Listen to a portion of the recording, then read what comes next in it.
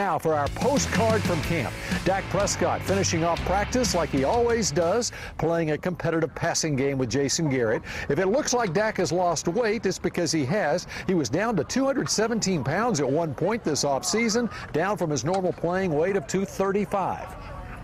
Well, you're looking great. You're looking trim, you're looking fit. Now, is that because of the yogurt or the chunky soup? I'd say the yogurt to start off with in the morning and then go in the lighter version of the chunky soup. So. But you know, soup plays a big part in it. Our full conversation with Dak Prescott on Sunday on CBS 11 News at 10 o'clock. Plus, we got the scrimmage, 6 o'clock Sunday on TX821. Back to you, Doug.